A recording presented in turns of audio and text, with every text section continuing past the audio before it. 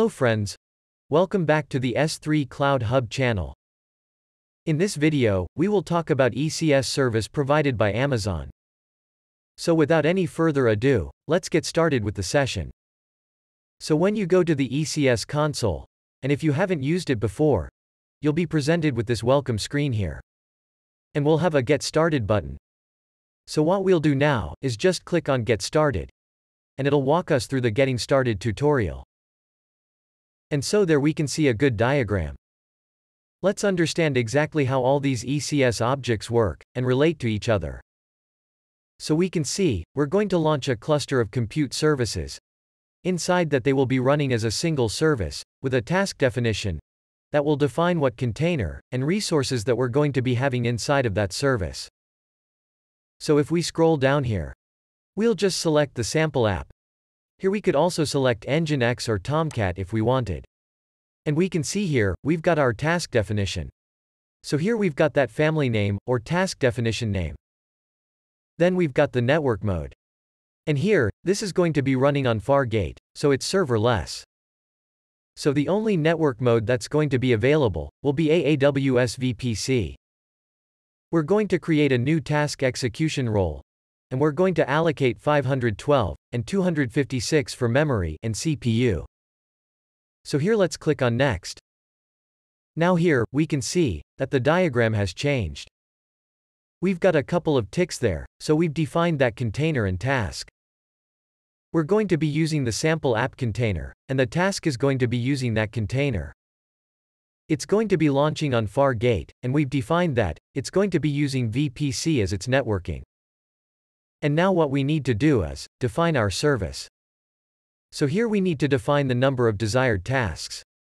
So we've got here as 1, and/or the desired count. And what that does is, it will maintain that, so if that task becomes unhealthy, it will replace that task.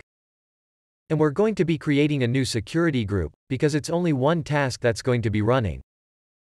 We don't need a load balancer, so we're just going to select none for that.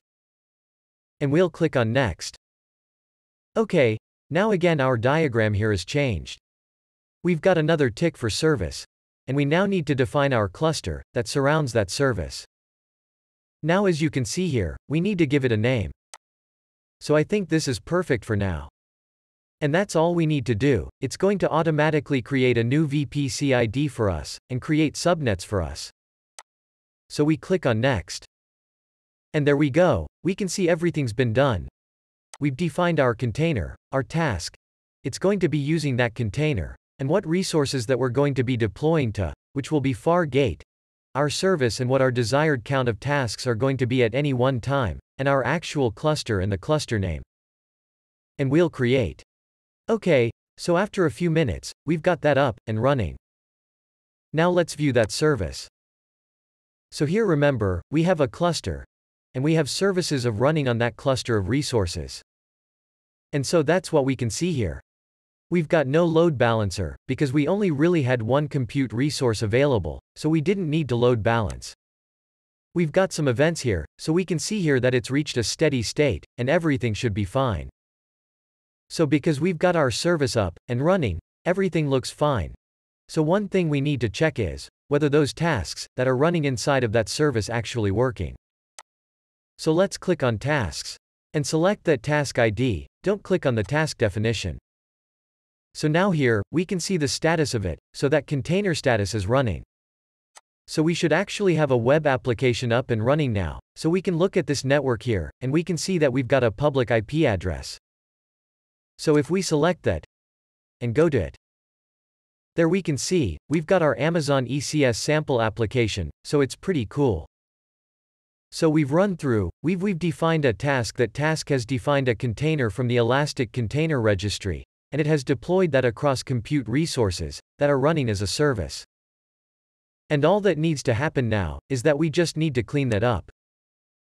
So we just go back to Amazon ECS, and the way we do that is, we go to the cluster.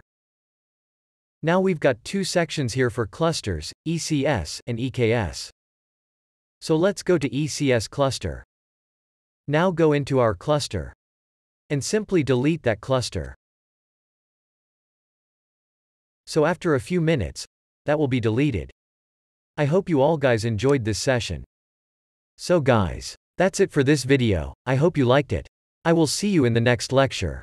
If you have any question or any doubt, feel free to ask in the comment section below. I will answer you as soon as I can. Thank you for watching. Bye and have a nice day.